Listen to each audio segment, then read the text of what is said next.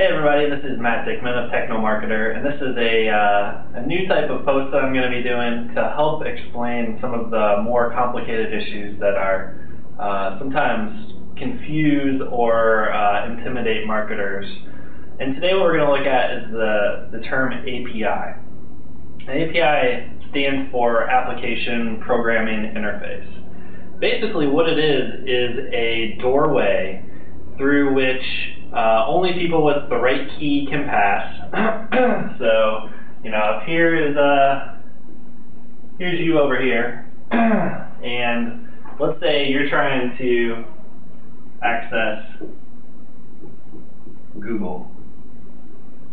Let's say you want to tie into Google Maps. And let's say that you're doing a mashup that includes your data and Google Maps data. Well, what the API that Google has written does is it lets you come in, it basically checks to make sure that you have the right key. And if you have the right key, it allows you access to the Google Maps. Now what Google Maps is it's part of a library. So, one of these books are, you can read from maps, geocode data. You can write to maps. So basically what the API does is it allows you access to Google's data in a controlled manner. It gives you as a marketer access to only what they want you to have, and it's limited per key. So one key can only have read map data access, another key can have access to everything. So what this API does, you basically send it a request that says, get map. The API looks at your key and says, do you have access to get the map? If you don't, it kicks you back an error.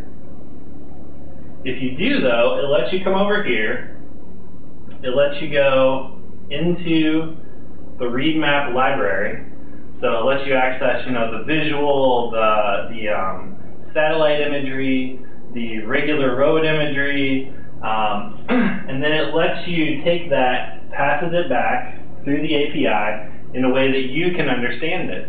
And all of that is documented. From a marketing perspective, all you need to know really is what is in this library and how you can engage your users on your side with that data.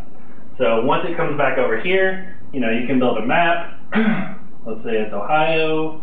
That's a really bad Ohio. But let's say that you have sales data in a database here on your side. You can basically overlay that and put pinpoints on the map where all of your major accounts are. You're seeing a lot of this mashup, these mashups that are being facilitated by these APIs, and that's a big tenet of Web 2.0, is an open API structure. Basically meaning that companies are giving you access to their libraries, that you can do what you want with their data in a controlled manner, and companies like Google are actually moving to open up more and more of this data. They have Maps data, Maps API, a Gmail API, a Reader API.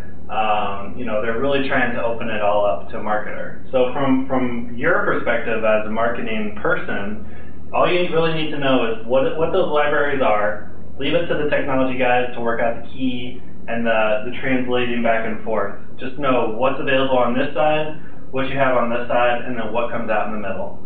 So that's it. If you have questions on this, let me know. That's really APIs in a nutshell.